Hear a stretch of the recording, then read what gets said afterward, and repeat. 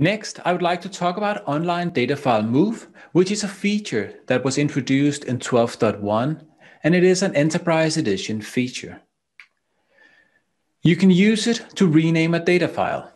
In this example, I'm giving a data file a new name, but I could also use it to relocate the file into a different directory or even to a different mount point. You could imagine that the data stored in that data file is no longer accessed that much, and you want to move it to a lower cost storage.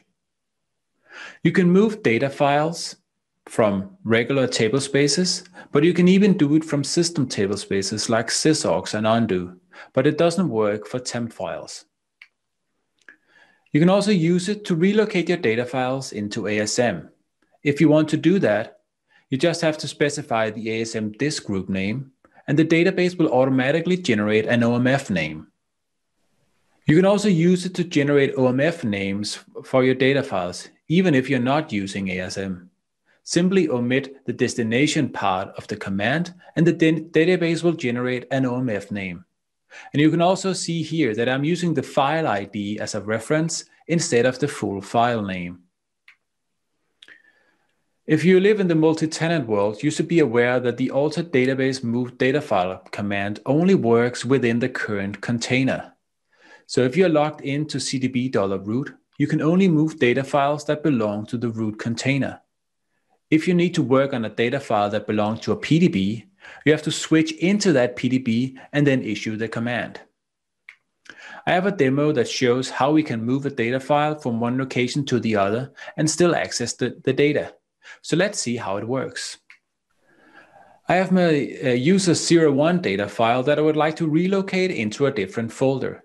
So I use the alter database move data file command.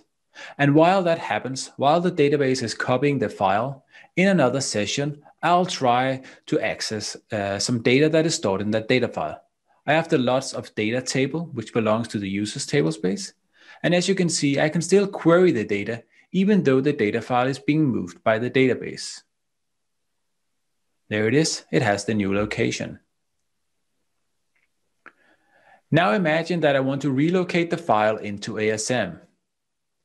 I have my create file desk set to ASM, and I simply use the file ID as a reference, and I omit the destination part, and the database will generate an OMF name in ASM and start to move the file. That's very simple. It's so easy, and you can move your data files around even when the database is online and the data is being accessed.